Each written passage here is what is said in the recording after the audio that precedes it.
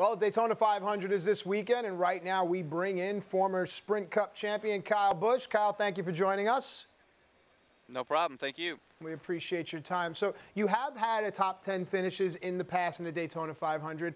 What have you learned from them, and how will you apply that to Sunday to try and grab that checkered flag?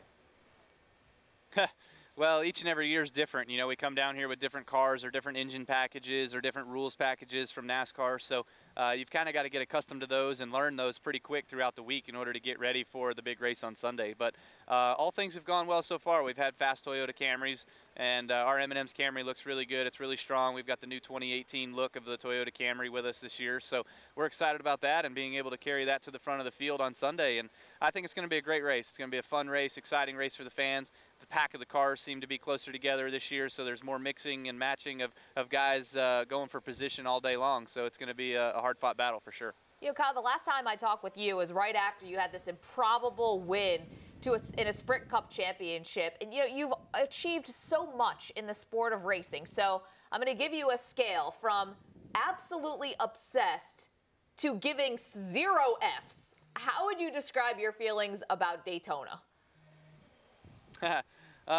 You know, obviously you got to give it everything you got. So, you know, I'm on that spectrum of it, and it's obviously a fun race. It's a challenging race. It's our biggest race of the season with the Daytona 500. So, coming out here to Daytona, though, it's always a little nerve-wracking because I've known what's happened to me here over the years. But also on the other hand of that, I forget about all of that and I just go after the victory and try to race for the win. You know, I've never won a Daytona 500, so that's next on my bullet list that I want to achieve, and hopefully we can accomplish that here this year. All right, you touched on it briefly. Let's dive a little deeper into it. NASCAR has implemented a few rule changes this year, including Whoa, who is that? Whoa, that's you. That's big. Can I have Kyle. one of those? Yeah, yeah.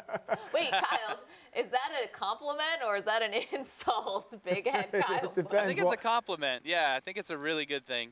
We'll have to go on Monday morning to see how big your head truly is. But yeah, all right. I wanted to ask about That's right. About the rule changes, including a new segmented race format. How are drivers reacting internally to these changes?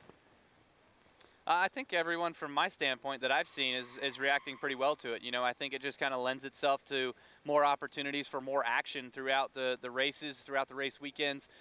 You know, with these new segments that are coming on board for the NASCAR seasons, you have opportunities to make points right there all throughout the race, which obviously then, too, will carry you through the postseason into the final race of the season at Homestead. So beforehand in the postseason races, the points would be reset. Everybody would be back to 0 after every third race. Well, now you actually get to attribute the points that you've earned in the regular season to your point total throughout the chase, and that helps you be successful getting to Homestead and having your whole season mean something instead of just what you do in those 3 races.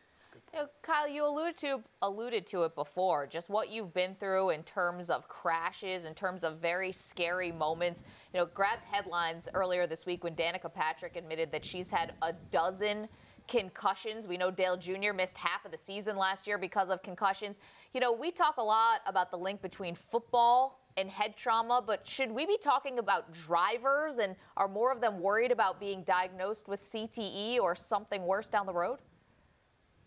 Yeah, I mean, that's a good possibility for sure. And NASCAR's implementation of a new rule that we all have to go to the infield care center after we've had heavy contact, whether or not we can drive our car back to the garage area or not. It's just sort of an emphasis on safety and trying to protect the human health, the driver health, and being able to make sure that we're all safe and we're doing the things that we need to be doing correctly. So I've never been diagnosed with a concussion, so I can't say that I have or haven't had one.